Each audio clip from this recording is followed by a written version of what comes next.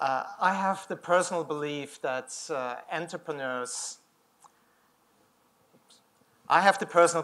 we are at the beginning of an explosion of entrepreneurs that create social, environmental, positive impact.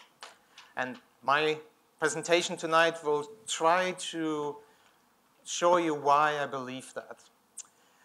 So, my name is Jake Layes. I'm a global director of a program that invests essentially into hardware entrepreneurs and startups, specifically those that have a social and environmental impact. So social sectors, environmental technologies. But before I get in, I like to tell you just a little bit about myself in addition to what you just heard, because I've been doing this with entrepreneurs over the last 6 years, and I always had an interest in understanding what's behind many things that we take for granted. What's the underlying structure, and how can you take that structure and make it in such a way that it benefits others to do something with it. So that sort of was my idea, and it all started with this next image, if it ever comes.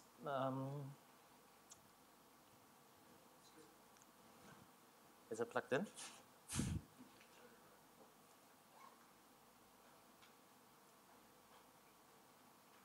Oh, it works. There you go. It works. Okay. So this is a radio from Panasonic called the Panapé R70. My dad had one of these. And I asked him one day, so how does a radio work? So you can see how old I was, so how old I am now.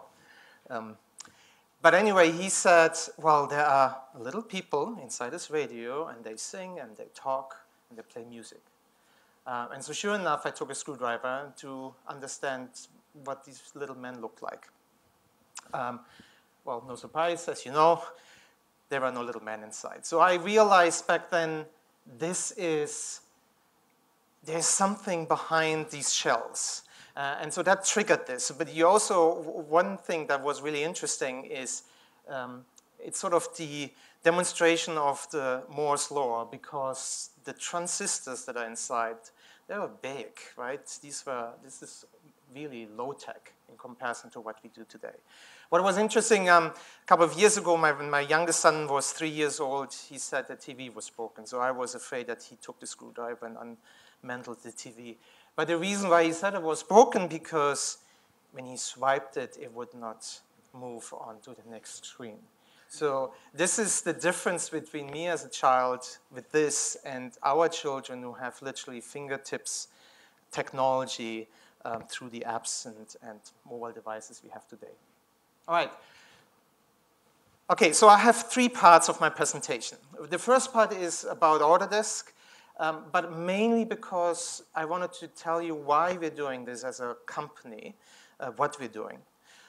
The second part is going to be about technological trends that are very important for our customers, but that are also very important to the entrepreneurs that use these technologies to innovate great stuff, which leads to the third part, which is about the entrepreneurs themselves. So these are sort of the 3 parts. So let's just get right into it. Autodesk is a 32-year-old company. I'm not going to read all this, but it is a company that makes software that helps other people to create things. Many, many different types of things. Our corporate vision is to help people imagine, design, and create a better world. So this is really part of our DNA. And it's quite, the reason for that is because if you look at these different products here, it's not, we don't make the car, it's our customer who makes the car. We don't create the cities or city planning or the Shanghai Tower. It's our customers who make these buildings. We don't create infrastructure and plans. It's our customers who create the plans. We don't make movies, but our customers use our technology to make movies. So this is sort of the breadth of industry sectors that we have: manufacturing, the architectural space, built environment, and the media entertainment space. So 12 million users worldwide, 200 million users of our consumer products, and we heavily work with students in the engineering and design and architectural spaces and faculties worldwide as well, giving them access to free software so that they can understand how to use this tool so you can create better buildings. Okay, so the reason why we have this vision of helping people imagine, design, create a better world is because we realized if our millions of users use our tools to create the next building and car or phone in a not educated, well way that takes care of what the product will be in the end, it will have negative effects. Vice versa, if we do everything right, our customers can create the best built environment, the best products, and that has potentially impact on billions of people who use these tools, who use these buildings where we live and work in, and so on. And when we say a better world, we actually really mean that by 2050, 10 billion people will live on this planet. We like to have 10 billion people live well and live within the means of the planet. So for us, this is a very important part of what we do. And so why is that important? You look at 2050, so 10 billion people, twice as many as we have today. It also means that 75% of these people will live within a city, within an urban environment. Actually, 95% will live within an hour's drive of a city. So then you consider that 5 billion of them will live in the global middle class. The requirements on energy are twice as we have today. It's not just energy, it's resources, it's water. It's the well-being, the comfortable environments of living in a building or in a city. So these are all different areas that we want to have some sort of influence in. Many cities are not being built yet. Many streets are not being built yet. Not in Japan, but in other areas around the world. By 2020, you have 50 billion connected devices. So these are not just mobile phones, but these are also sensors, Internet of Things, sensors that sit in products, and so on. So this is a tremendous technology development that plays a big role. So I'm part of the Autodesk Sustainability and Philanthropy team. We do a lot of different things, and I'm going to go into this. The three most important things that we do is, number one is make sure that our tools have the right sustainability features, so our customers can use these tools correctly. And the other two items, I get to it. So for example, tools. When you build a building, you can do today a rapid energy analysis of a building before it's being built, so you understand what the energy consumption of the building will be. You take a building, you know where the building sits on the planet, you have the climate data of the planet, you turn that building 10 degrees, you have a different sunlight reaching into the building, so that means you have different locations for your photovoltaic, your solar panels. You have different thermal comfort levels inside the building. So these are all things that you can do today with software. It's the same thing actually for retrofitting too. And then there's a couple of other things. I'm not going to mention all of this, but even with the manufacturing, how do you plan a factory? How do you manage energy consumption? How do you pick the right materials when you create a product that has water consumption levels low, or a greenhouse gas emission footprint or carbon footprint? So this is sort of an example. You can see this is sort of what we call a whole system dynamics. If you look at the building, it's actually really complex. There are many, many different variables that provide us comfort that we often don't think about. Where the windows are, how big the windows are, how much light and how much energy goes in or goes out, and so on. So these are sort of a couple of things that now helps an architect or a developer to understand how does this building should look like, so that it becomes more comfortable, that the value of the building goes up, that the energy consumption goes down, that the costs go down as well at the same time. So this is a little project that we have done. This is a US Air Force chapel in the US. And so we scanned the entire building inside out.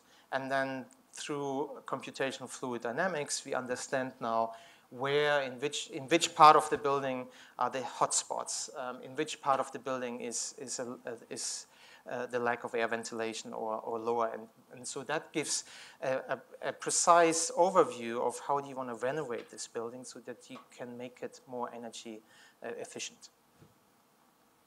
Okay, so I'm getting to supporting high-impact customers. This is where my program sits. We look at entrepreneurs and innovators, the next generation of entrepreneurs and innovators. And what we provide is essentially 4 different things. Number 1, we provide them access to software. Number 2, we provide training and support and other levels of mentorship. We lend them our expertise if we have them in-house. We connect them with the environment. We bring them to conferences. Maybe there's a pitching session. Give them exhibition space. Really have them an opportunity, give them an opportunity to expose their ideas and find and accelerate their way. And we have also the opportunity for financial support, which comes through the Autodesk Foundation, which is able to provide financial grants. So obviously, we can't do all of this with all of them. Since the program that I'm running started, we have over 4,000 companies worldwide already supported with software. We won't do all of this with 4,000 companies. We look for the most impactful, the most potential for scale, and the most innovative companies to provide further levels of support. I'll go into more detail a little bit later. Our foundation, it's a corporate foundation that sits corporate out of the US. These are sort of the companies that already are, or organizations, I should say. A lot of them are nonprofits that receive support from Autodesk, either with software or any other way that I showed earlier. And this is sort of a snapshot of some of the companies from last year that went through the Entrepreneur Impact Program. So we look into a number of different areas. The most interesting and fast coming is the area around food and agriculture, as well as mobility. But there is also often a split by country. In Australia, there's a lot of water, versus in China, it's often air pollution and solar panels and energy, clean energy. So we are a small team. We are a global team, but we are a small team. So what we need to do in order to provide the best possible way of running our programs is to look for partners. And we partner with incubators and accelerators, with venture capital firms, with investors, with organizations, non-profit, non-governmental organizations, with government agencies, with industry associations, and so on. And this is sort of a snapshot of partners that we've been working with last year, and most of them still, is sort of a snapshot along many different countries around the world. And so the last thing I will talk about our program and the sustainability itself is what we do as a company. We call that Lead by Example.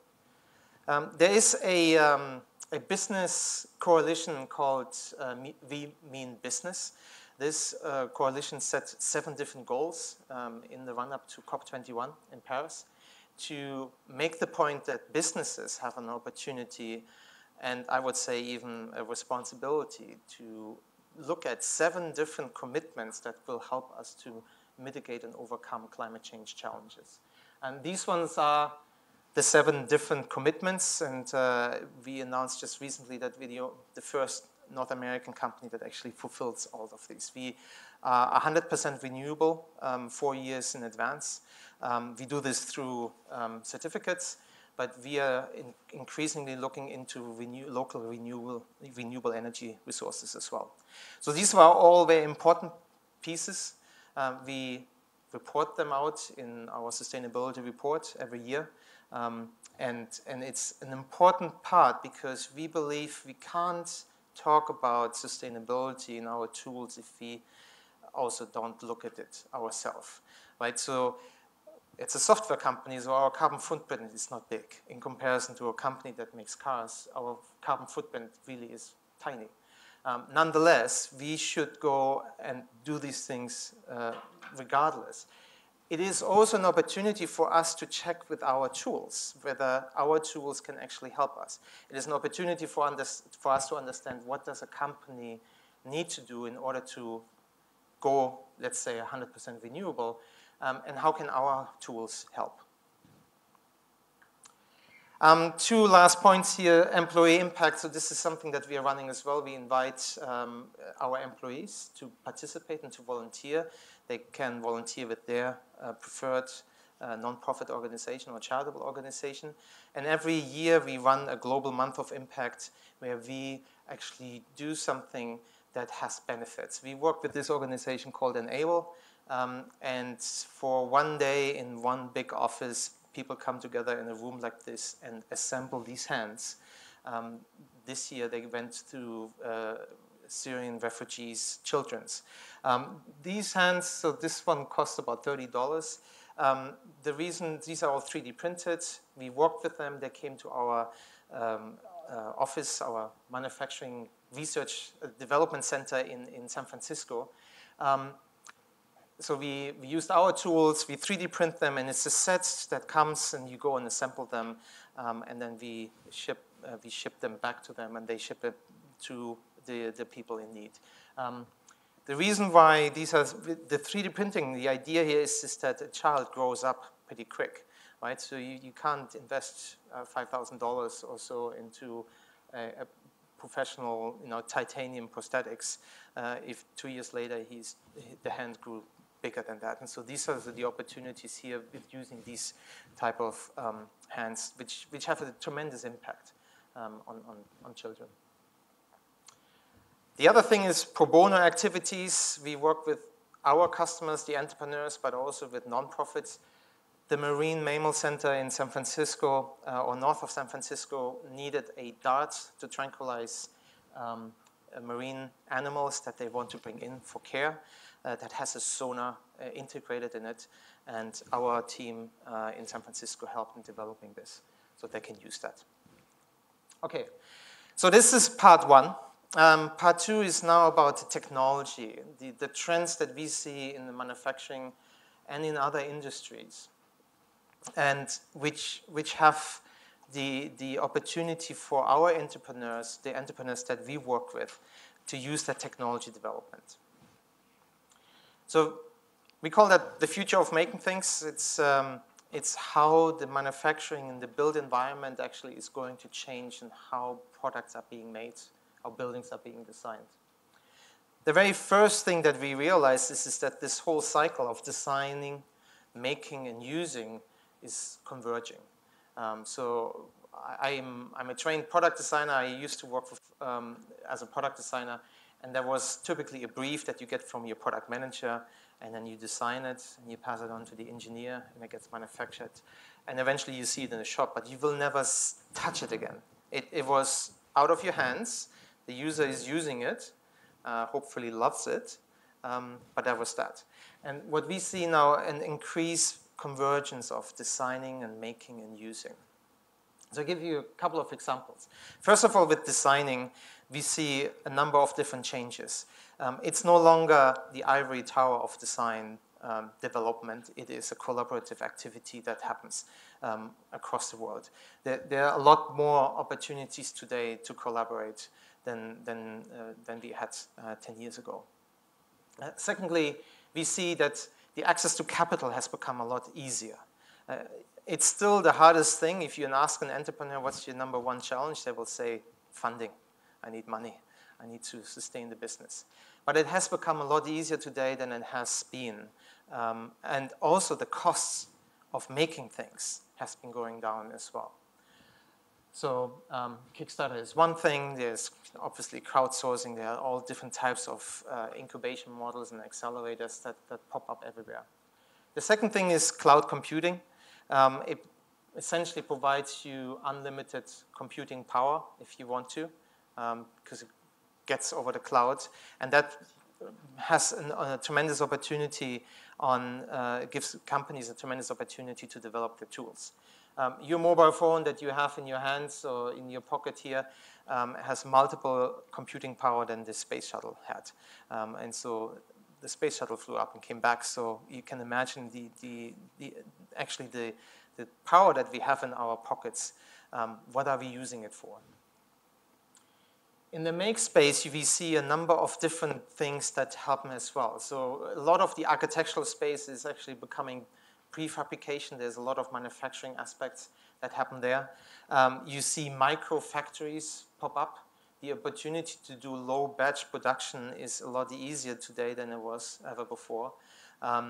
And this is an interesting example. These earphones are tailored, customized earphones for your ear, not for the ear of your friend, but for your ear. So these are opportunities where you see customization and personalization playing a tremendous role today with many companies that make products. So in the use space, the digital and the physical world are more and more converging as well. The sensors that go into products can tell a story on how the product is being used when it breaks down, but also what needs to be improved the next time around you create a product. Everybody of you has Google Maps. There are apps that give you the idea of don't go into this road because there are many cars standing there. It's because the phone that tells the map that stands there, it's an opportunity to see whether there's a traffic jam. And then this is a screenshot from the Tesla on the left side. So you wake up and you get into your car next morning, there's a software download and it's a new car or a modified car. So these interfacings with our products is changing as well. So if you look at all of this, because there is this convergence of make, use, and design, you also see different types of collaborative activities coming up, and more interesting developments with regards to how companies make products. It used to be that you have that innovation would trickle down. I think these days we see more and more innovation trickling up. Okay, the area of documentation. So this is a long time ago when we used 2D drawings just to document on how things are done. The area of optimization, that's also passé. That's when you had an understanding, oh, this is how it fits together. And today we are in the era of connections, where you can sit at your breakfast table and review what your project actually is doing and how well it's happening because of the computational power. The manufacturing processes are changing, and you can actually, as I said earlier, include sensors into products that give you then an idea on how to produce and create the next version of it. Yeah, design teams are changing. I'm going to go into a couple of things.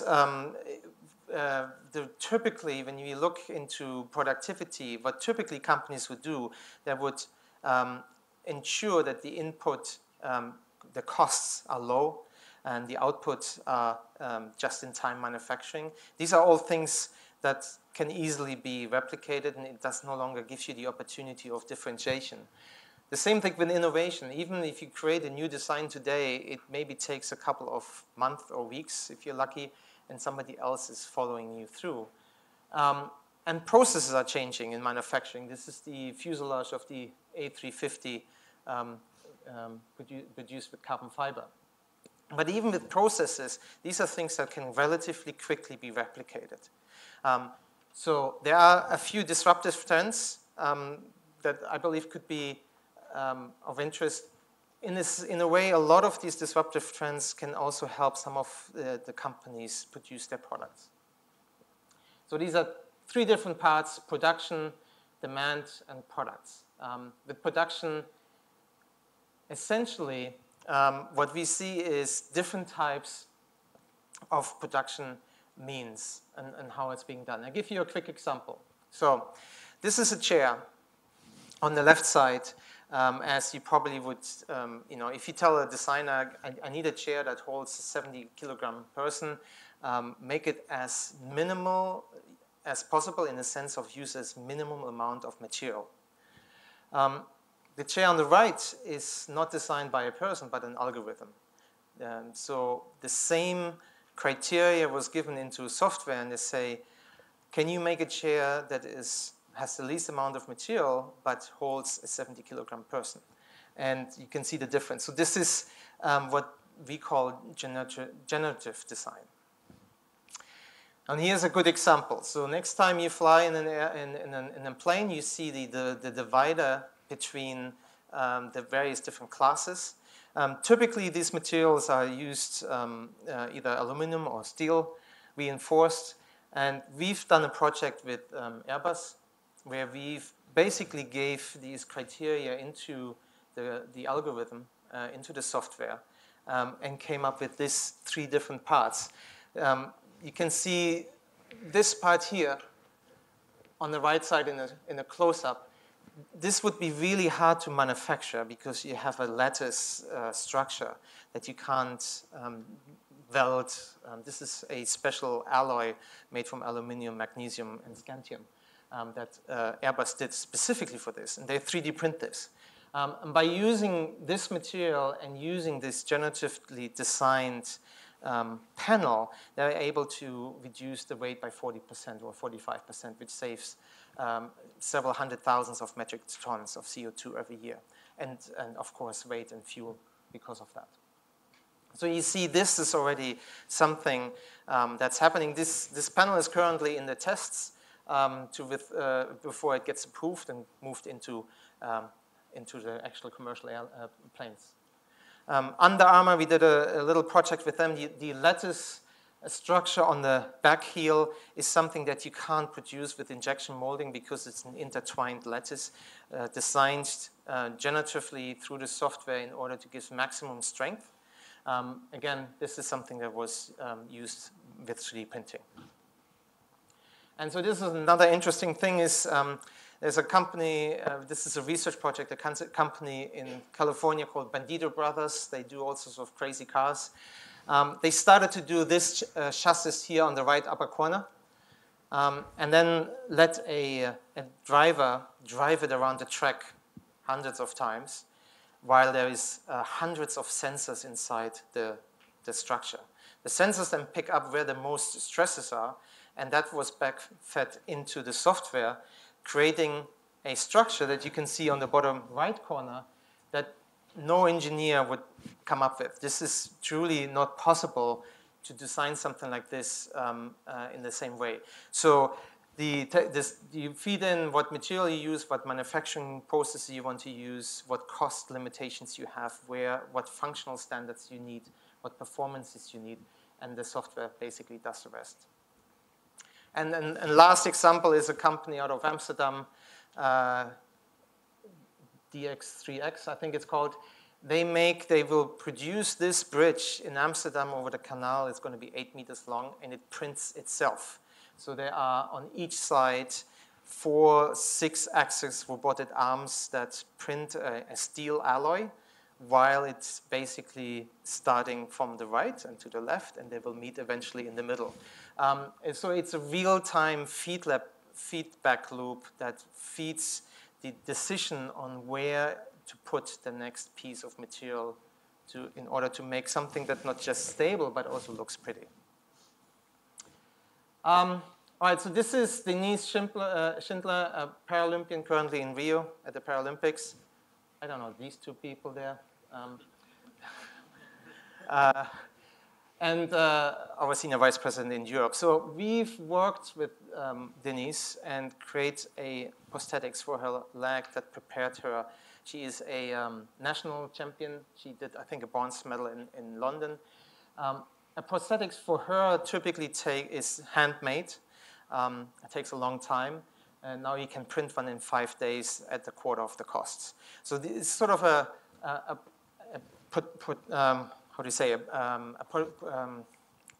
demonstration project to understand what materials you can use in order to enable her.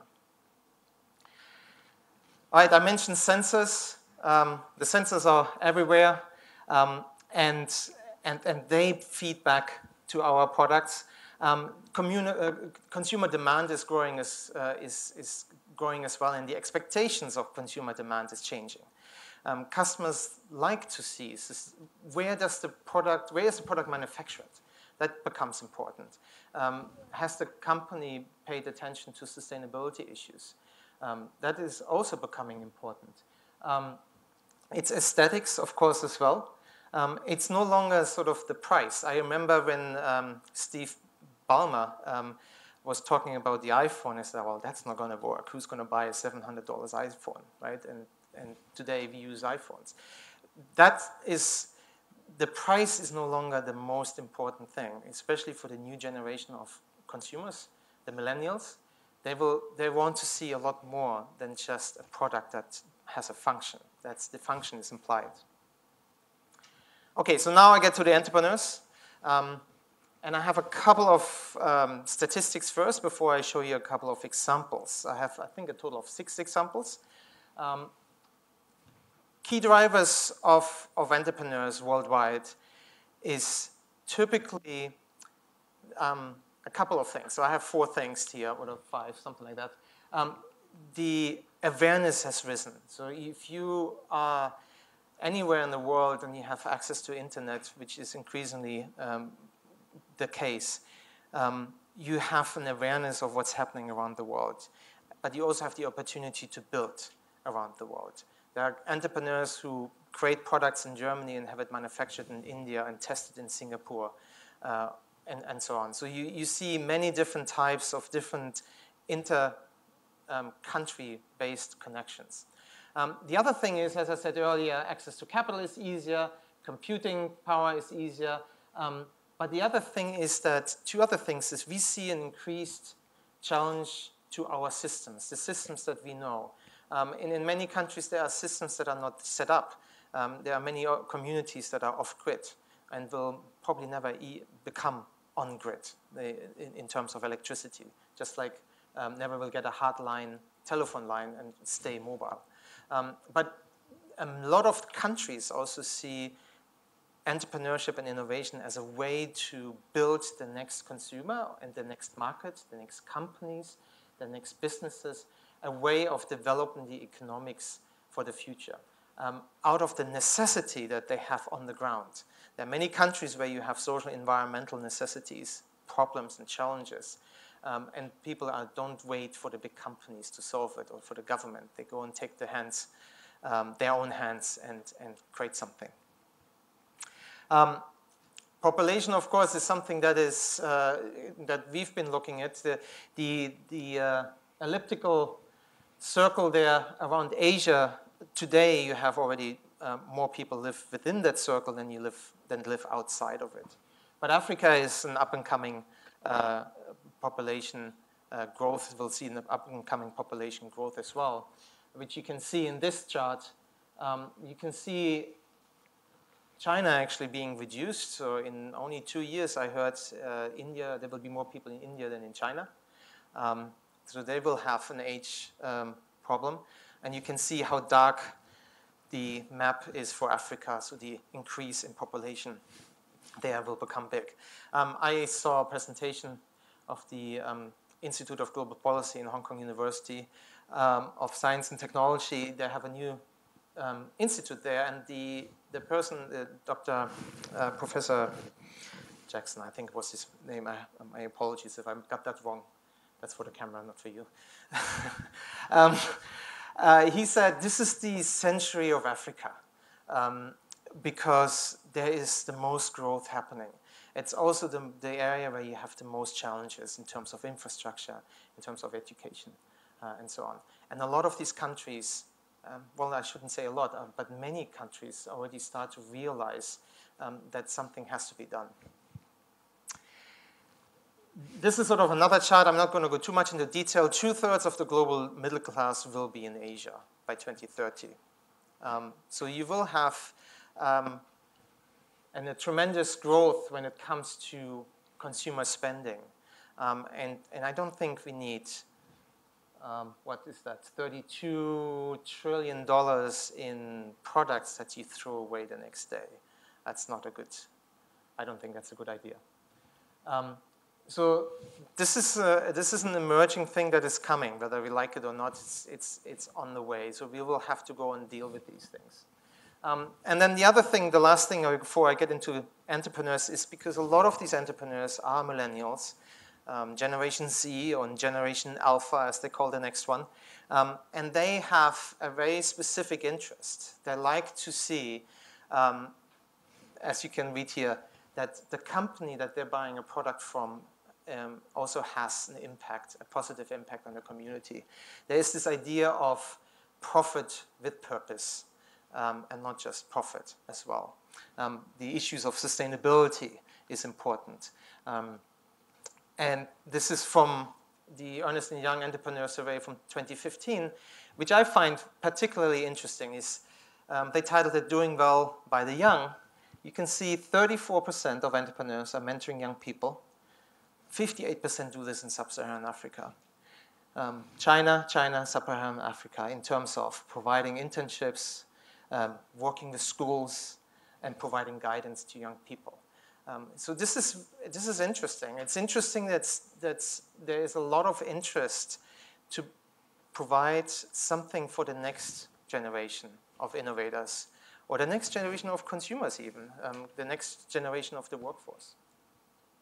From the same research, the top 3 reasons of starting a business, and so this is all young entrepreneurs, is, well, belief behind a positive economic legacy, but number 2 and 3, make a positive contribution to wider community and inspire others to follow in their aspirations.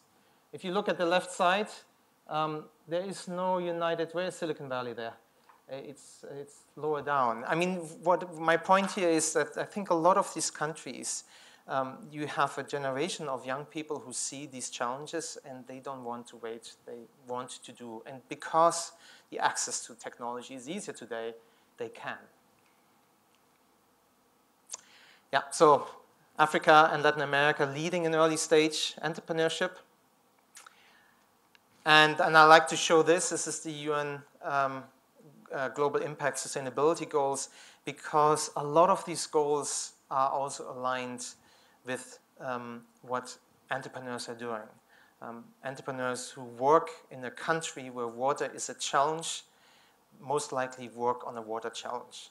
And that is also the country's challenge as measured through these goals, 17 different goals.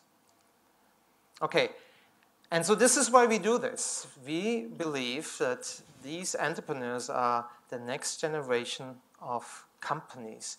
And we believe that there is an opportunity for them to really do something right. The program works like this. If you're a small company, you're pre-revenue, most of them are pre-revenue, less than 10 people, less than 5 people, 5 years old, you can apply and you receive up to 5 licenses of our product design collection. That is a tool set that provides everything from design to manufacturing. Up to 5 seats for 3 years, or up to $150,000 worth in value. So this is the basic entry level of what we do with these companies. And we look, as I said earlier, at a number of different things. These are on the right side, you see these are sort of the areas that we look at in terms of sectors, anything from the clean environmental technologies to social impact technology solutions as well. We look at early stage, seed stage, angel stage, and we have a program that is active worldwide, with Africa being the next frontier for us. Okay, so now I get to examples, and I think this is the most exciting bit.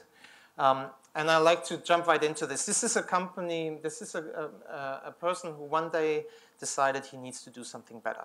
He's, I believe, about 10 years younger than me, and he decided to build this lamp, or design and build this lamp. And he works with the National Women's Foundation in China to distribute these lamps. This is a lamp that basically it's given to children. So the LED light is made in such a way that it isn't too damaging on the eyes. So it's not the cheapest LED. It's an expensive LED because of a certain range. It has a life cycle of 6 years, 6 to 7 years. It's waterproof, and it's often used as a torch as well. So what they do is they bring these.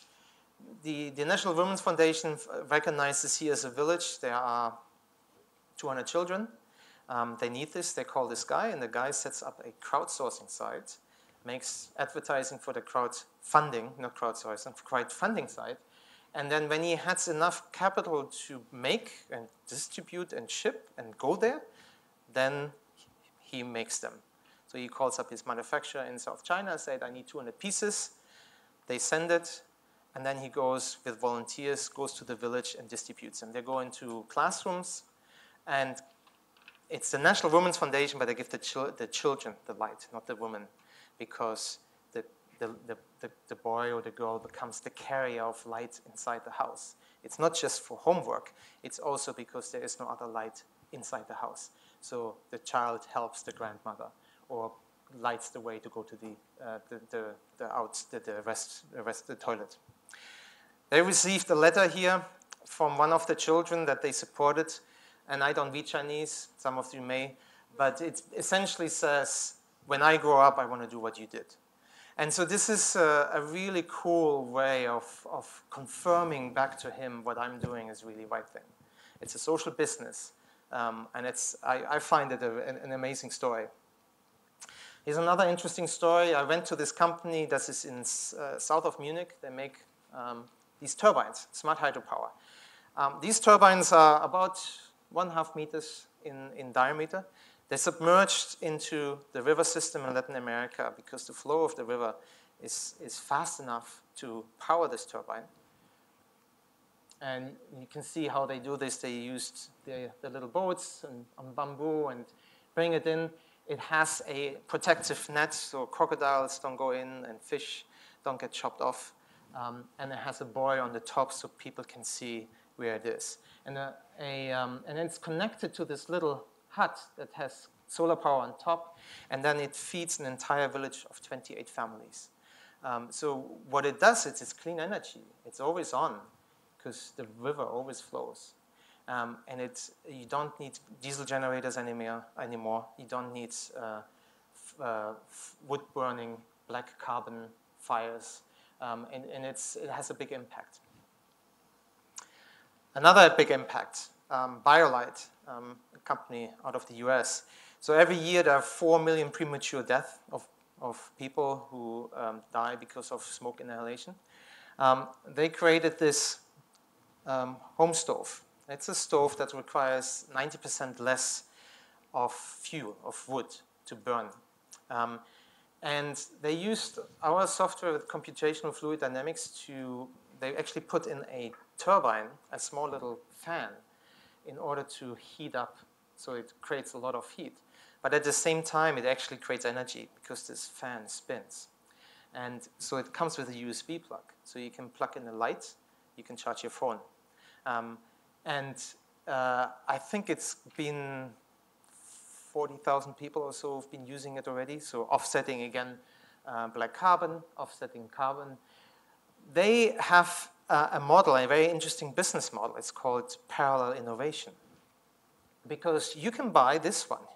This is that you can buy, if you want to go camping, you go to biolite.com, you buy this one. I think it costs $80. It's that small. It has the same functionality. It can help you for going camping. And you can charge your phone with this as well. But what's interesting is what they sell commercially supports the development of the home stove that goes into sub-Saharan Africa through support organizations that they have on the ground. This is a Chinese company, which I met them just very shortly after they started their business, who took a patent of a flexible solar panel and make various different types of products using these flexible panels. They do educational products for schools, the little remote control car for kids to understand how technology works, how electricity works. These little aircraft. And they do bags and other mobile devices which you can bring, unfold, and charge your phone with. They went to a school, and one of the journalists went with them and outfitted a school with solar panels and provided basically consistent energy for the school, which again was a big impact as well. Flotility is a company that is headquartered out of Singapore and Hamburg. They do a three-wheeled zero-emission solar power scooter. This is essentially the same technology as your toddler's daughter or son are using, so it's very stable. But what's interesting, the idea is it's the same thing as bike share. So you would go and rent one and bring it back. And it's the idea of overcoming the last mile, which is often a problem. The last mile meaning from your home to the train station, or from your office to the train station, which is very easily, if it's hot and humid, then you take a taxi. But actually, you don't have to, right? This is a nice way. They're currently testing this in Hamburg, as well as in Singapore. Vantage Power, they have a project currently running where they replace diesel engines in buses in London with hybrid engines. At the fractions of a cost of what a hybrid bus would cost. Again, here's the opportunity to create cleaner transportation in cities relatively easily, relatively cheaply. Proximity Design is a company, a non-profit organization that creates a solar-powered irrigation system. If you are a farmer, you walk, you irrigate, and you repeat. And there's a lot of time spent in just doing this. This is a solar-powered irrigation system. It frees up the time for farmers. It gives them the opportunities to do other types of businesses. In the 10 years that Proximity Design has been doing this, they've been affecting over 2 million people in Myanmar. I think they cover 80% of the rural Myanmar. So they use human-centered design to understand how does this product need to look like, how does it need to work, how can it affect and should it affect the life of farmers. DREF is an interesting company as well. They produce a knee prosthetics, a artificial knee, 165 degree. Again, the same story as with the hand. If somebody requires this in the United States, it's titanium and different alloys, and it's $20,000. And so this is a fraction of the cost. And giving people this is a picture from a girl who lost her leg in a motorcycle accident, being able to have proper ways of working because she can walk without a cane and without having a deformed spine after 20 years of walking without legs. And then finally, Mass Design. This is an organization that builds hospitals in Rwanda. This is the Butao Hospital in Rwanda. It's specifically designed in such a way that it has a high ventilation flow. It is designed in a way that it produces environments where people heal faster. At the same time, they worked with the community to build this, gave 3,500 people jobs at the same time, and also taught them on how to do and build these things. So these are all examples of companies and entrepreneurs and nonprofits that use these tools, but also they use our tools. We are happy about supporting them, but what more importantly, they use and leverage these developments and trends that I explained earlier. And as I said at the beginning, I believe that we are ready to see a lot more of these things. If you're interested, there are 7 other stories on the Asia Pacific magazine, ecobusiness.com. We have 7 other stories. These ones are important. I think there's an important lesson to learn out of this. I believe that if you really want to make a difference as a hardware startup, you actually can. You can really leverage a lot more today than you could do only a couple of years ago, 10 years ago. And yeah, I leave you with that. That's really all that I have. I hope that was inspiring and interesting, and I think we move on to a Q&A as well. Thank you. Thanks very much, Jake. It's a pleasure having you here. Thank you. Great. Wasn't that an amazing presentation, guys? Fantastic. Very visual, very impactful. What is sustainability? It's one of these buzzwords like digital. Everybody's talking about it, but really it's difficult to understand. What the heck does sustainability mean? Yeah, so I'm German. I like the German word for sustainability much better than sustainability. It's Nachhaltigkeit. If I explain that word, it actually means, Haltigkeit means when you preserve something, and nach, that little prefix means you want to preserve it for later on. I forgot who that said. I should look this up. I just remember it now. Somebody said sustainability is actually a terrible word. Right? If I ask you how is your marriage going and you say sustainable, it's not good. That's not a good way of describing this. But if it's nachhaltig, I think it has a future. So I mean that's maybe a little bit of a sidetrack here. Sustainability generally describes the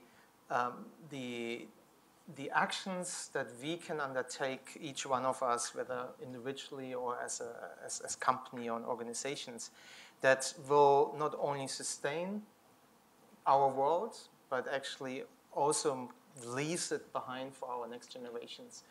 And as I said earlier, specifically as we have these challenges of 10 billion people, we have to work on that. What does it have to do with CSR, if anything? So CSR, corporate social responsibility, the corporate responsibility often covers sustainability in the sense that when you look at sustainability as a means of risk mitigation, for example, you don't want to pollute the river next to your factory, so you pay attention to this.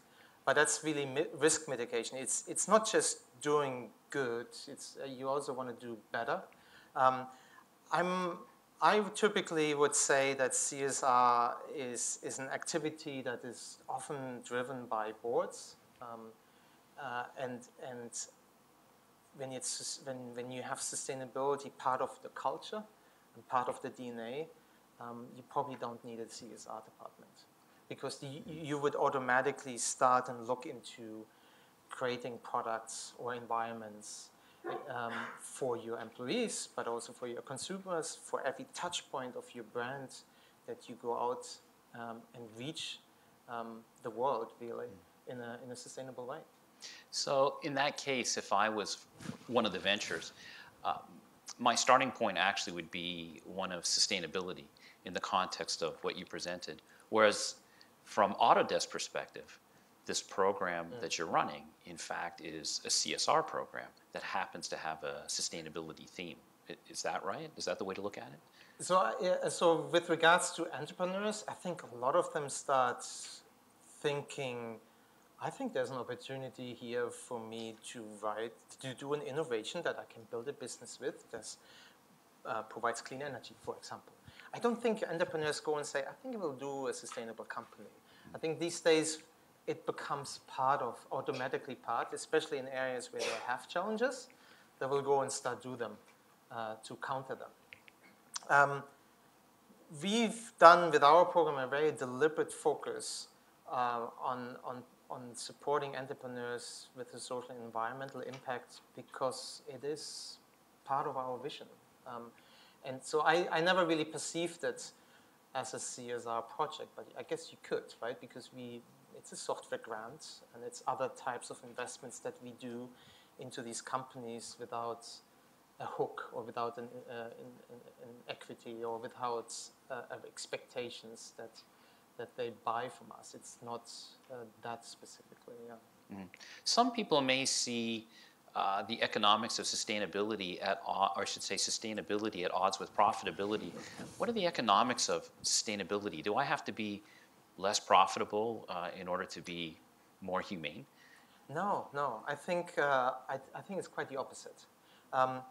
The sustainability index of FTSE London, I think, is a good example. It actually showed it outperforms the FTSE. So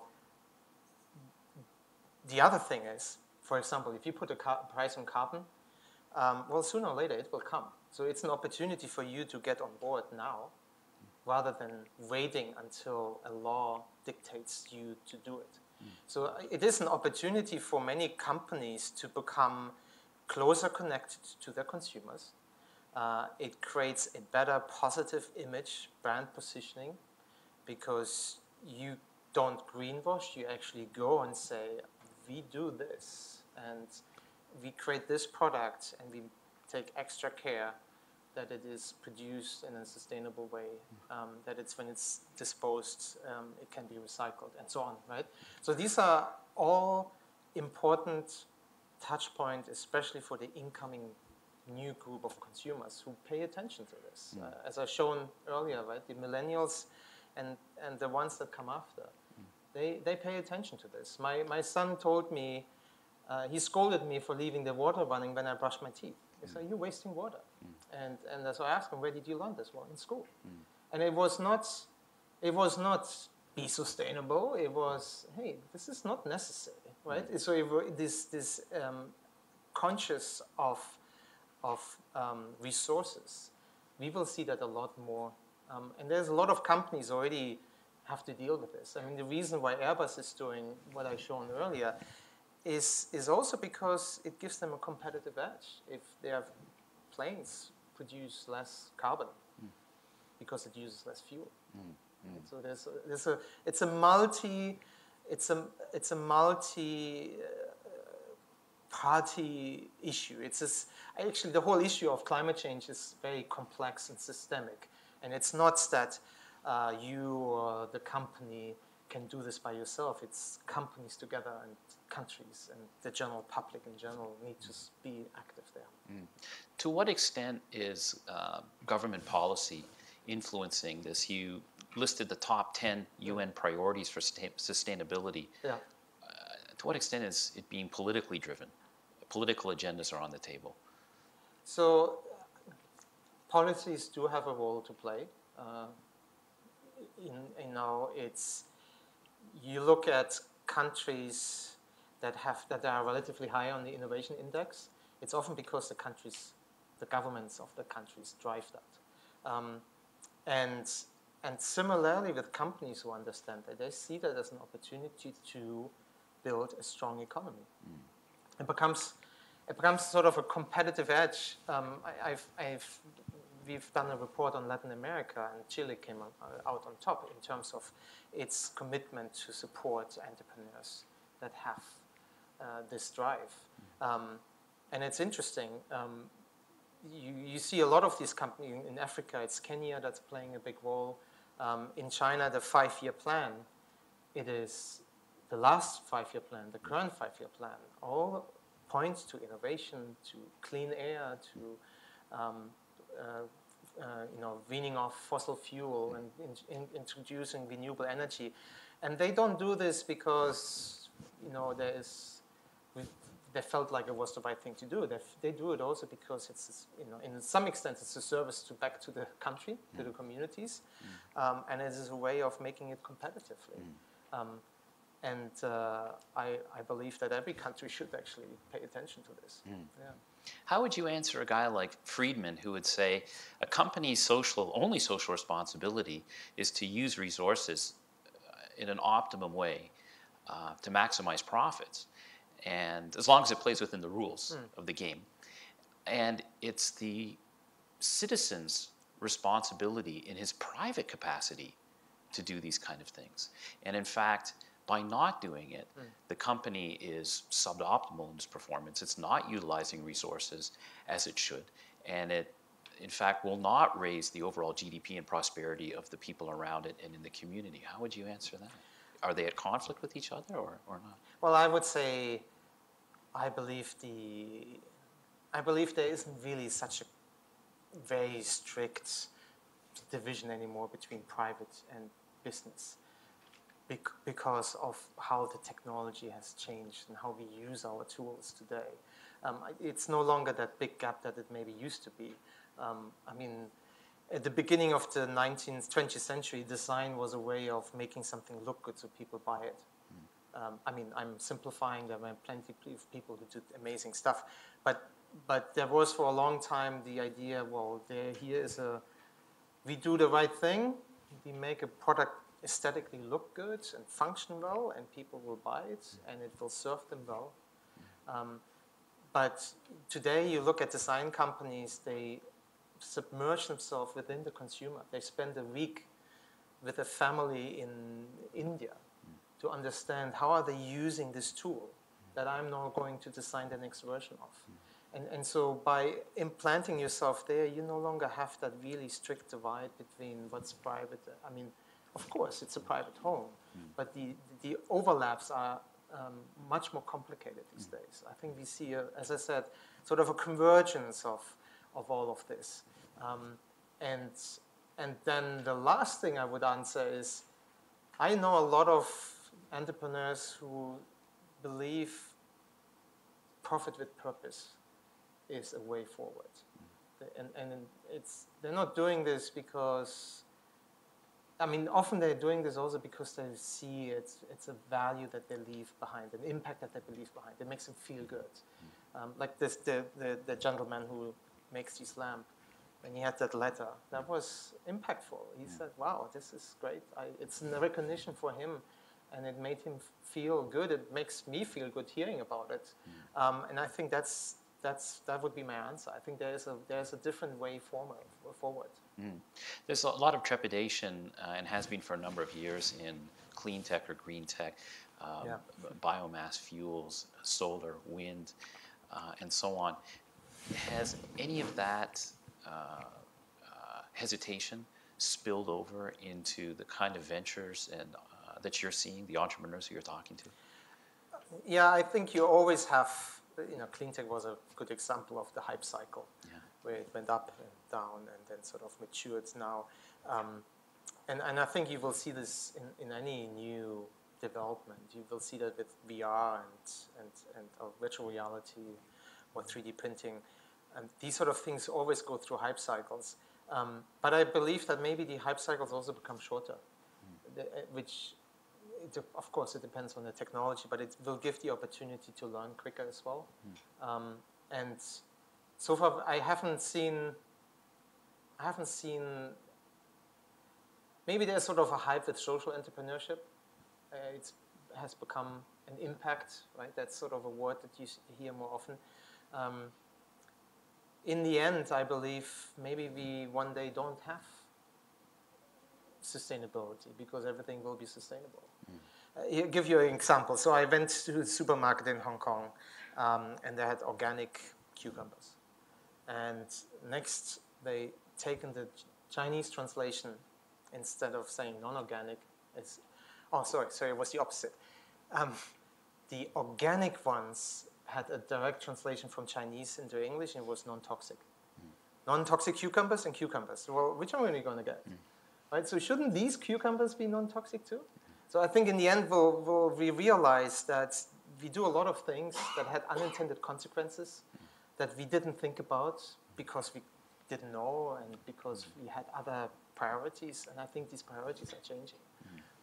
And we'll come to, I believe, eventually we'll come to a point where we do have just non-toxic cucumbers. To what extent are these ventures in environments, regulatory environments, countries, and so forth, in which, well, for example, you and I start a venture to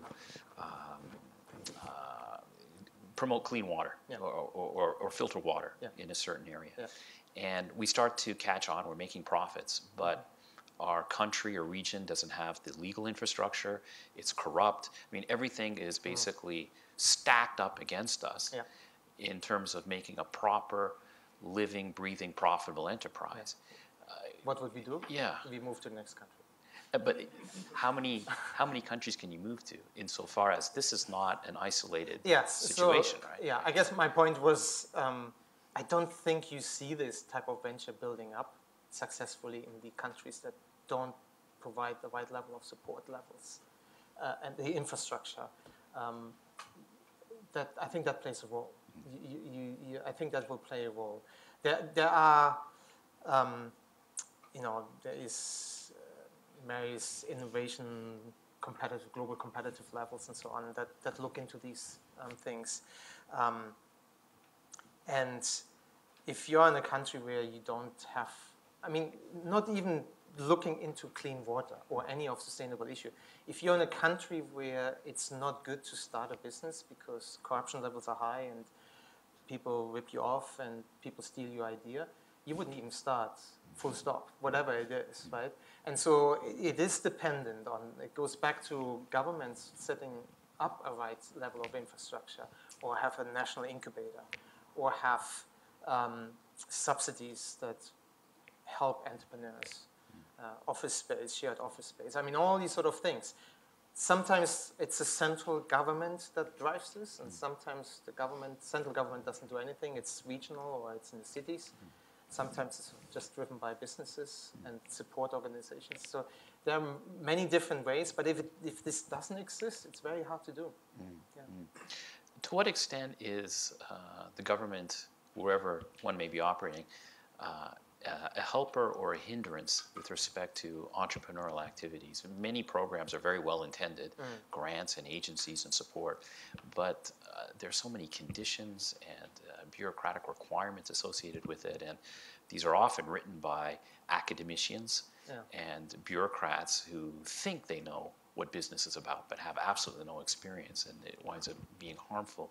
In your experience traveling the world, talking to entrepreneurs, seeing these kinds of ventures, to what extent are the local government programs helping or hindering entrepreneurial activity in the sustainable area? They can have a very, very big role to play. If you have a government, or a city government for that matter, that says we want to make it easier for people to start a business. We'll give out funds. We organize VCs, venture capital, to come in. There's an annual conference that we organize. If all of this is there, it's a lot easier, because then you basically just jump into that ecosystem as an entrepreneur and start using it. And these are I believe these are the sort of the countries that flourish with this. It is a little different also. Sometimes the cultural aspect also has a role to play. Right? So if you are in a culture where entrepreneurs don't have a long history, it's a lot harder, even if the support system is there, because you need to first make sure that people understand there is real opportunity. Go and try it, especially when you're young. When you're 55, it's difficult. Depends, right? It's a different set of starting points. And that would be my advice. You see young teens starting businesses already. And I think that's the right thing to do. Get your feet wet early. But to come back to your question, yes, I think that makes a difference. If the government support this, it makes a big difference. I'd like to move on from the premise of sustainable ventures into how can we get involved, and where are the opportunities in your global travels? Where are some of the hot spots? Yeah, so we are active quite a bit in China. That has a role because of the support that the central government is building there. There are maker spaces, so areas where people can come in and use prototyping machines, popping up very quickly.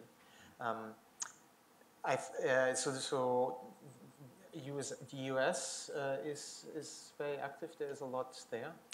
You see quite a few of these organizations who work and develop their solutions there, and then have operations like in Sub-Saharan Africa or in South America. In Germany, you see more and more of that. Singapore has been driving a lot, but it's a lot smaller. It's a much smaller scale. In India, I believe there is an initiative that the government is called the Startup India, Make in India. These are sort of a push towards young people go and think about how that it is possible to do, and I believe there is more coming from there. And then in Africa, probably is a couple of countries that already are very active and have generally with governance and overall doing the right things there as well. It sometimes is also a little bit of an up and down. When the government changes and they have a completely different focus, then it goes away. I think Australia had a little bit of that. There was a lot of push with the previous government, and that has sort of gone away a little bit. So there's become a lot more grassroots they have to do and organize themselves. So it changes. Of course, you know, Chile would be a good place. I think that's an interesting area too, so far from what we've seen. But it's kind of hard for me. I think in Europe you generally have an interest in developing. There's a lot more, and it often starts actually from universities. Some universities have an incubator on campus that wants to nourish this as well. They have entrepreneur classes, and then maybe it's connected to a makerspace where people can go and start doing things as well. That often plays a role as well. Mm. What are some of the pitfalls that you see among entrepreneurs? For example, these are very complicated business activities. I have this wonderful technology and I live in Norway and it's going to do something, grow more rice or make cleaner water in a developing country, but different language, different culture, it's 6,000 miles away, regulatory environment, et cetera, et cetera. It's a very, very complex proposition, even for a 40-year-old company like Autodesk to do, let alone an entrepreneur with limited resources. Yeah. What are some of the pitfalls you're seeing? Yeah, for a startup, the most important thing is the connection. I think that's key in terms of, I mean, manufacturing and all has become easier, but there's still a lot of pitfalls of not picking the right manufacturer for your product, or missing deadlines because of the manufacturer not being able, or because the shipping company. I mean, these in between, these really, really small steps often are the hardest. They seem to be easy, but it's still something that needs to be, you need to pay attention to. It's great to go and do a prototype, a working prototype of your idea in that little incubator that you work in. But once it comes to production, that's hard. And it's important to connect with other entrepreneurs, with other companies, and maybe even with other corporates, because sometimes I'm especially in Europe, in London, in Paris, you read of corporate incubators and accelerators, the idea of big companies knowing that they are too big to come quickly to a disruptive innovation, outsource that through a corporate incubator. Or maybe take a stake into a small company and help them, and support them. And then if it becomes big enough, absorb it back into the company. I think that is also something that we now and then see. It's still not easy running a company, starting a company, right? There is, I think globally, the average is 2/3 who don't make it, right? So that is, that's tough. But I also know entrepreneurs who are doing it for the 5th time, and this time it really works. It's hard, right? I mean, I haven't started a company, so I can't really quite comment on that. But it's hard. It's not easy. And what the most successful tell me is connection. Know people who know people, so that when you come into a country, you know somebody who can guide you to the right investor or the right partner on the ground, the right manufacturer, or you collaborate with other people. And does your program help with some of that? Yeah, so what we do is we do either sponsor networking activities at partners, or we work with partners. We also give some of these entrepreneurs speaking opportunities. So when we go attend an event and we become a sponsor of the event, then we give companies also the opportunity to present. Sometimes there are organizations that do pitching sessions that invite us, and then we pick out who is in that country or in that region to go to the pitching session and have the opportunity to pitch their idea, and hopefully they find somebody in the audience. So we try to do that as well, yes. And in seeing all these ventures, which ones are the ones that are really getting traction? Are the ones that are focusing on a domestic market, or they have a product that they want to push out overseas, or net is the same? All of the above. All of the above. It depends a little bit. In a particular country, you have different types of needs. Yeah. So I couldn't say it's water or renewable energy. I think what is, I mentioned that earlier, what is coming is a little bit sort of what's related to food security, agricultural things, Internet of Things. So if you have sensors in your product that collect data, that aggregate data that you can use to build an intelligence about something, for example, the traffic in the city or so, then you have an extra edge because you build more than just a product. You build something that connects to an ecosystem. And I think that would be something that I believe would probably have the biggest opportunity when it connects into the existing ecosystem, and it connects well, and it delivers the right type of data back to the user or the company. Then you have a good hook. Yeah. For the entrepreneur who's starting out, what should they be thinking of? Should they be thinking of the typical canonical questions of business? Who's my customer? What is his issue? Do I have a product or service that addresses the issue better than the competitors? And if all those boxes are checked, sustainability is another checkbox, or do they put sustainability right at the beginning? So if you put sustainability right at the beginning, I think you already have an advantage. Also, you have a field with plenty of challenges that you can solve. I guess that typically it starts with an idea that comes out of a challenge that the founder has seen or experienced. I think the most important thing is, you need to know if this, you have to sort of a gut feel first, I guess. Here's an idea, I think that could be working. And then how do I make this happen? What do I need? We typically encourage people to work with organizations like incubators and accelerators that provide an environment where you have other entrepreneurs, where you have a little bit of a good atmosphere, and where you have access to the ecosystem, because that's important. The connections, as I said earlier, is important. Whether that's the connection to other like-minded entrepreneurs or investors or support organizations. Yeah. And can you tell us a little bit more about business accelerators? Because some of us may not be familiar with that term and what they do. Yeah, so a business accelerator is is an opportunity for startups to be accelerated. So it is a program where the accelerator typically takes a single-digit equity for a small round of capital.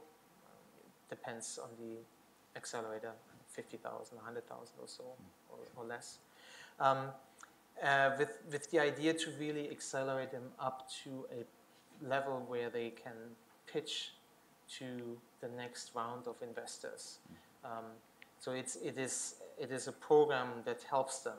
In the software space, it's typically a lot shorter, but also in the hardware entrepreneurs, they don't tend to be that long. But it's a way basically to accelerate them to come to a level where they can go to the next level, or to the next step in their path, versus an incubator, which where you have an idea, where you maybe bring in people to sit inside the company to help them. It's like an incubator to bring them forward. Yeah. Stepping out of the entrepreneur shoes for a minute, and now on the corporate side in Autodesk, what do your clients think of all of this? When because I'm an engineer and I grew up with AutoCAD. Anybody who studied engineering has used AutoCAD at some point in life, right? Yeah. And so it's very, very well known by many, many people. So we have a kind of an image about what the company is. And Jake comes down the lane saying, hey, I got the sustainability stuff, fresh air, clean water. What are the reactions of the clients? What do they think of all of this? They think you're going out of your space, or you mean our core your customers who are buying your software? Exactly, yeah. Oh, when they know about this, they are typically surprised. The first question is, well, why are you doing this? I mean, unless they have something similar. We also I came across large companies who do something similar, who do invest into startups. But otherwise it's the question, so help me explain why you're doing this. What is that? But then you start explaining this in a way that I try today, and they say, well, it's interesting. I mean, it actually has a positive feedback. I never heard anybody who listened to all this and then said, well, you guys, right? So it was always a positive feedback and saying, that's interesting, that's really cool. Because it's sort of an unexpected thing too. I mean, it is an investment for us, right? We have people who spend their time and the resources and then the software and all of the other things.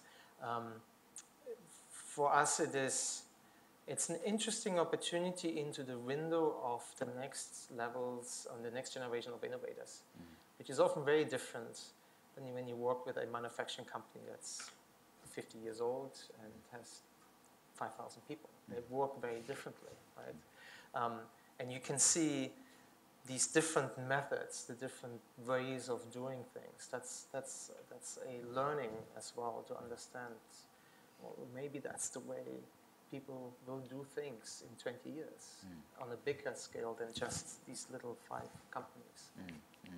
And have any of your clients stepped up and say, hey, I'd like to participate, or that venture's interesting, how do I get involved? Yes, yeah. We had examples of that where we had companies where we sort of both invested or supported a small startup. We had these examples already, yes. Yeah. Which is great.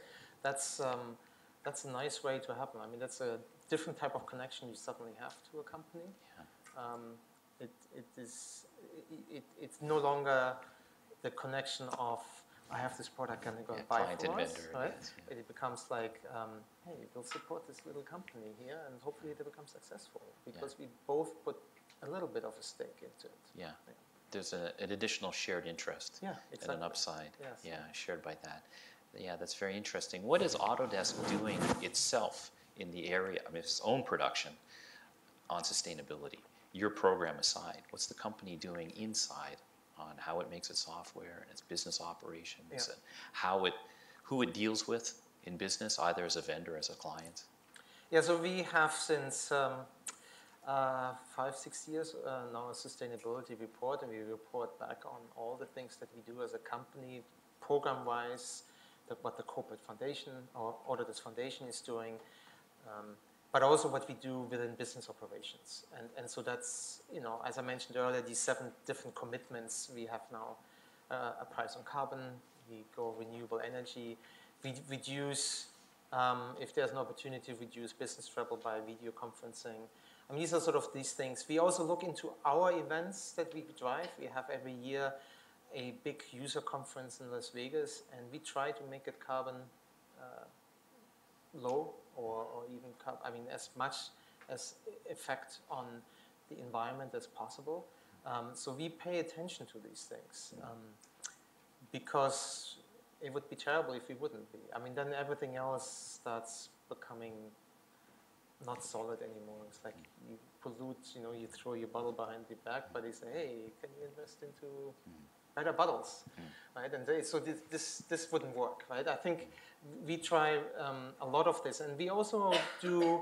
So we have a manufacturing research facility in San Francisco in one of the piers, where we have 3D printers and new advanced manufacturing tools, where we study all this. And then we use our own product, our tools to design the space. So we understand what the energy consumption should be.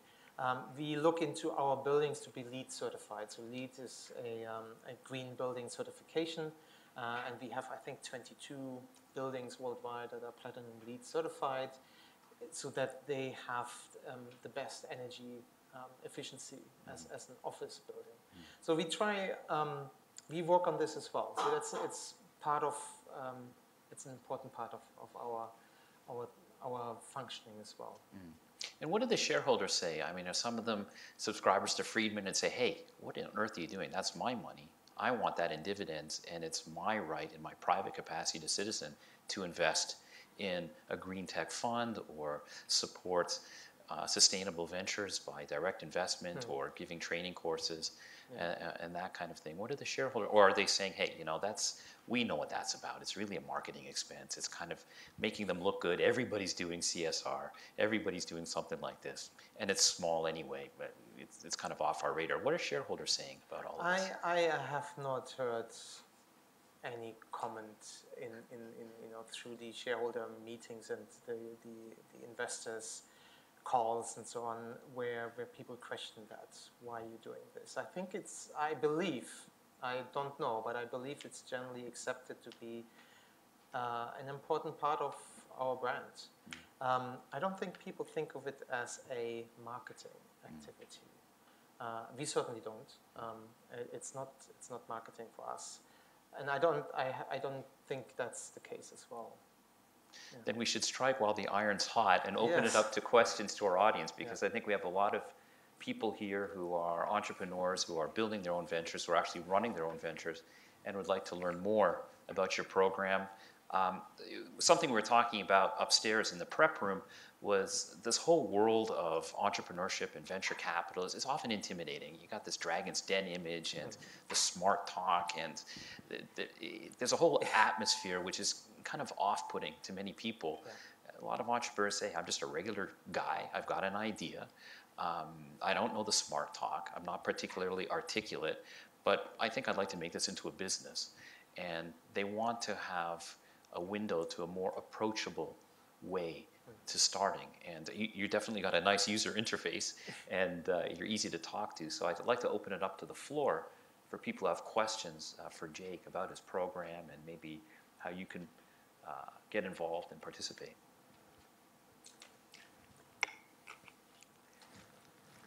While there's the pregnant silence in the room, I think they're thinking about the opportunity that is sitting in front of them that will only be here for another 30 minutes. Japan, incidentally, yeah, that's right. Japan, incidentally, in the World Entrepreneurship Report ranks almost at the bottom of countries across many metrics of entrepreneurship, including what is the general impression of entrepreneurs. Is it a reputable profession? Ideas of risk and so forth. So entrepreneurs are seen very much as oddball, high-risk takers, weirdos in this country. And that's completely different from, I think, the pre-war generation, which were highly entrepreneurial, highly gutsy. You know, they wouldn't dream of spending 40 years working in a big Japanese company. These were the guys who made the big Japanese companies that are today, right? The Hitachis and Sonys and Toshibas, those were made by a completely different, highly entrepreneurial generation, which is completely different from what we see here today. And I think one of the hot areas of entrepreneurial people in Japan are women. This is my personal opinion. One of the reasons why they have no upside from the status quo. So they say, well, I might as well make the future myself because I'm not benefiting as a salaryman. Even the salarymen really aren't benefiting themselves. So a lot of people are really hungry for information on how can I activate my life? How can I be happy? How can I create my own future without having to plug myself into the machine? And for so many people, especially women, they're saying, hey, you know what? I think I'd like to build my own business, but I'm not really sure what I can do. Maybe I know soap making or aromatherapy or wedding design, whatever it is. So a lot of them are building their ventures, and they have them in a slow burn in the background while they keep their day jobs as office ladies. And they hope that when the revenue meets what they're making in their day job, they'll quit the day job and go full time. So those are some of the themes that we're seeing a lot in Japan. Yeah. So with that in mind, questions for Jake, please. Yes.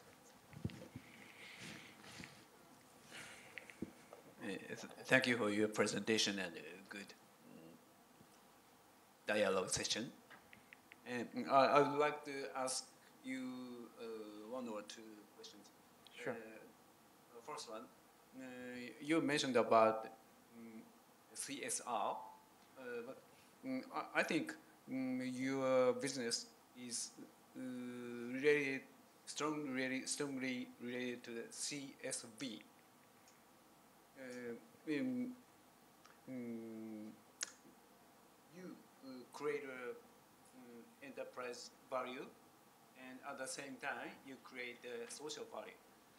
And I think your customers belong to the long tail and small business.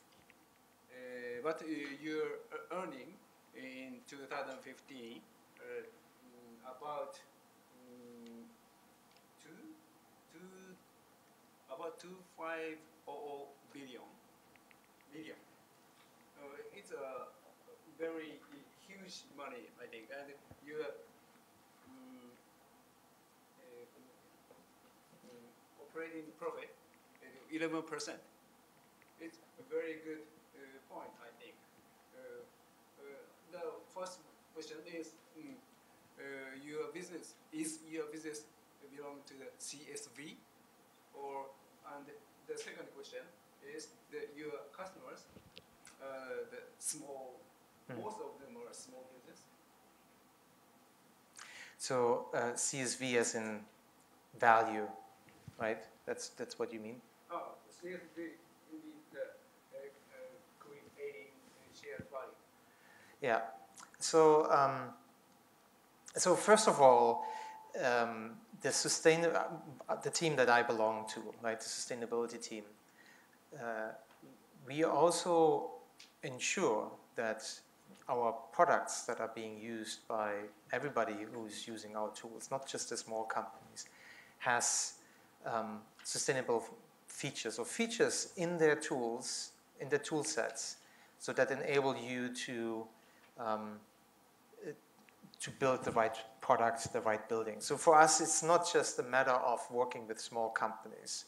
We also look into how to make sustainability easy to use, affordable and insightful as well. So so it applies to all of our customers, not just the small companies. We don't call it CSR. We don't have a CSR department. I guess to some extent I'm part of this, but we don't actually call it that way. And with the program that I look after, yes, we are looking into small companies only, because these companies very often don't have the opportunity. In 2011, I visited a company in Singapore. They made recharging station for electric vehicles, and they used cardboard to make the prototype, take a picture of it and fax it to Malaysia.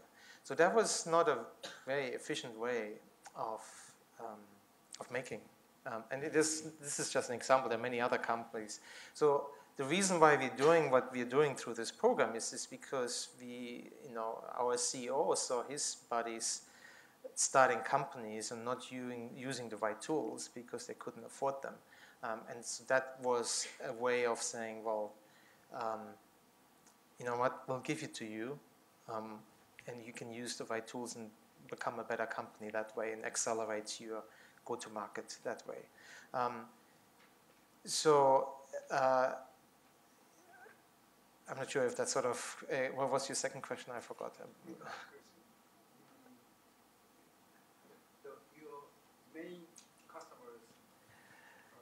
The main customers for our program, the program that I look after, are startups. Startups in the social and environmental space. And these ones are hardware startups that have use for Autodesk tools. If they don't have use for our tools, then we can't support them. So that's basically what we do. But as I've shown, we have we've worked with many, many companies of all sizes as a whole, as a company. I hope I answered your question. Yeah, thank you.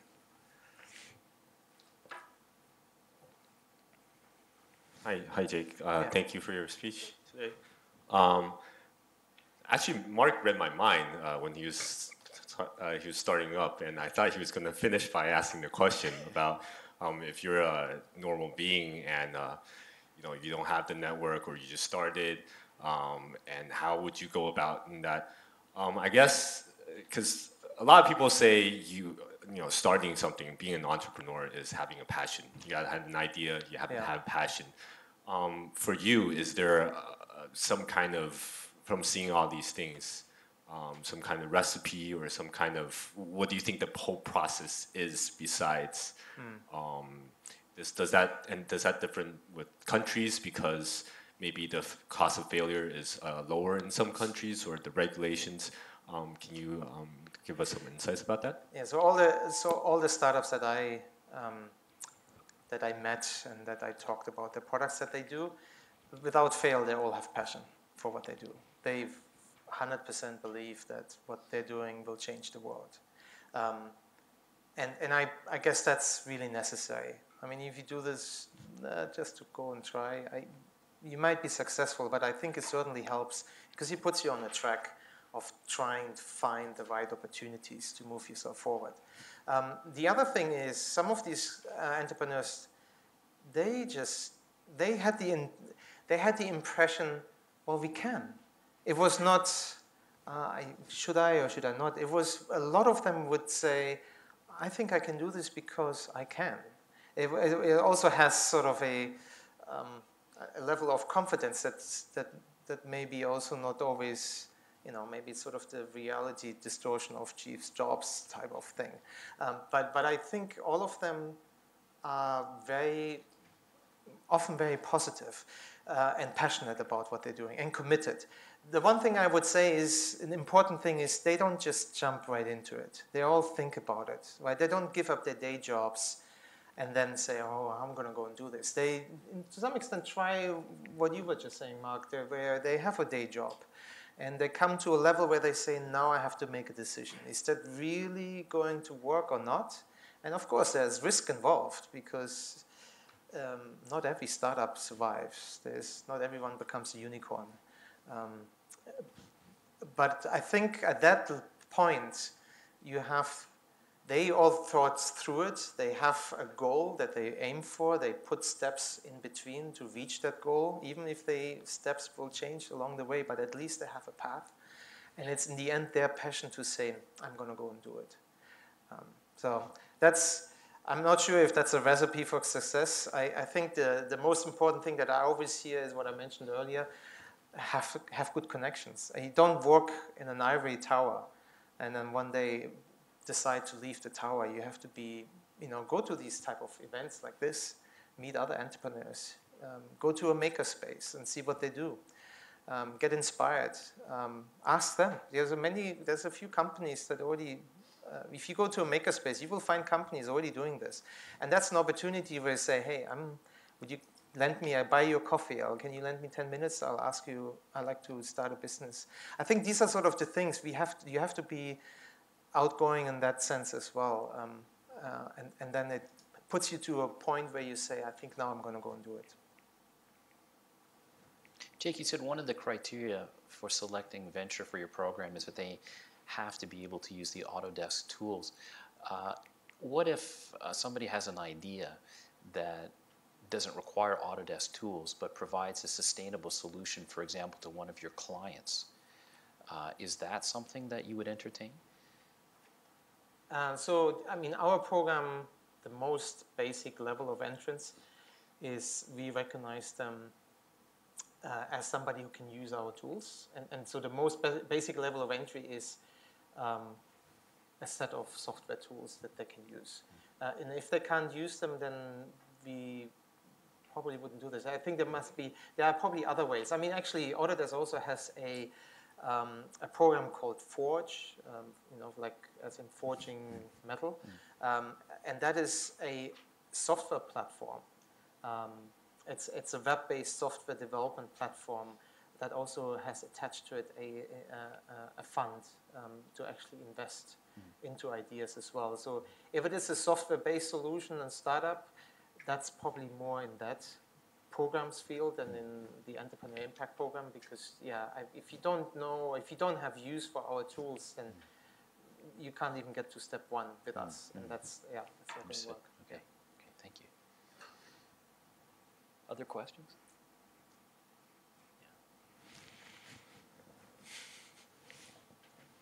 Welcome to Tokyo, Mr. Layes. Welcome back. You kind of answered my question just right then. So I was wondering if there's what the financial component is for the company is. For example, if you find a startup, for example, that looks very promising, do you guys invest into them ever?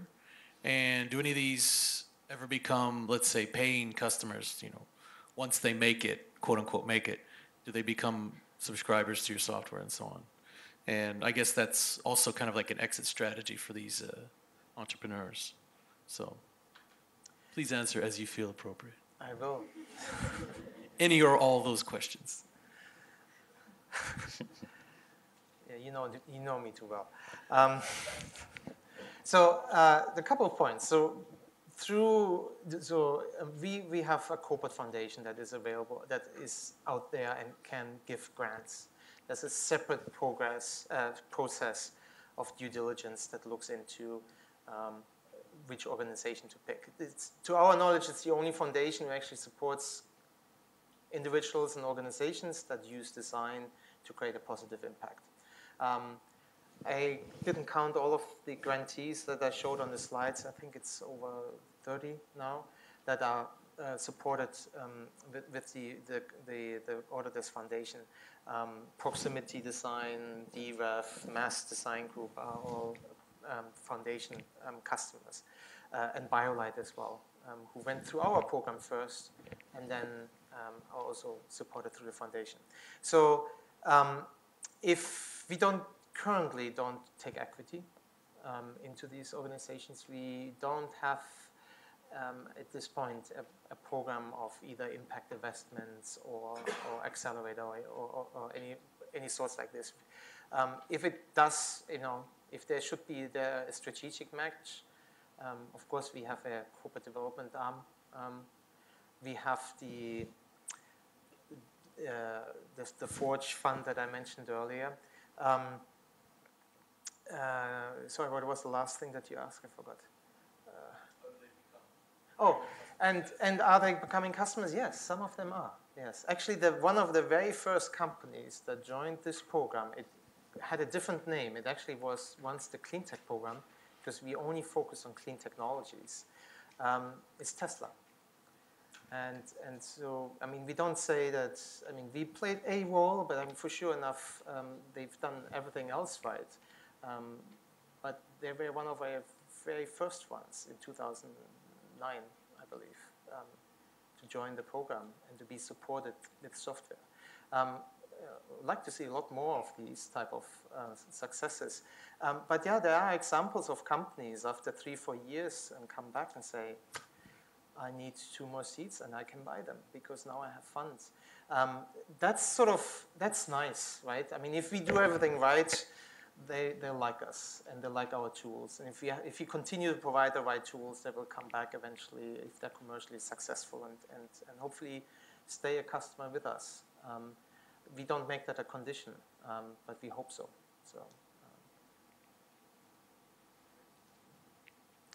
Where do you see this program in 3 years?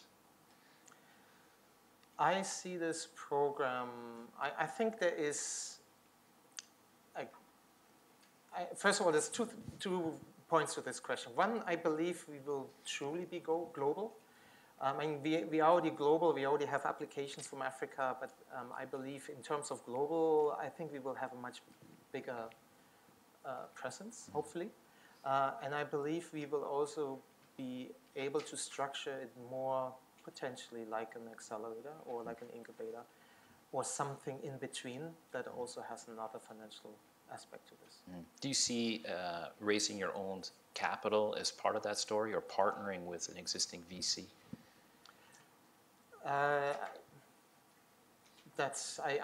We're still thinking of, I think that's a little bit too early to do. But I mean, if you look at the Forge Development Fund that's $10 million. So I think that there is a possibility. I mean, I don't know. There's a couple of possibilities on how we would want to set this up. Either one is a possibility. You know, I would say the other thing that I like to say is currently what we're doing is we're looking really for organizations that are working with entrepreneurs and do collaborate with them and have an agreement with them where they already have a path that leads a startup from seed to IPO. There are a few of them. Some of them are active, very active, not just in one country, but in several countries. And that's sort of an interesting partner to work with. If we have an opportunity with that, maybe then that's all not necessary. Maybe it's just enough to be working with some of these influential in the sense that they're very impactful players and partner with them. That could be another way of doing this. Yeah. What's success? Sustainability from an economic standpoint, I think we understand, but from a program standpoint, I guess you have to reach a certain level of sustainability that it should be able to continue when you go away. Long after Autodesk passes into history, perhaps 500 years from now. But what is success? I also have two parts to my answer to this. One, I believe once sustainability as a term disappears, just like organic description of food disappears, I think then that's part of success. When it becomes an implicit thing, that what we do creates a better world and gives back more than it takes. That's one thing. And the other thing is I believe that there is an opportunity for companies like Autodesk and others to really work with startups a lot more than we currently do. And I believe that's also a model forward for many of the bigger companies.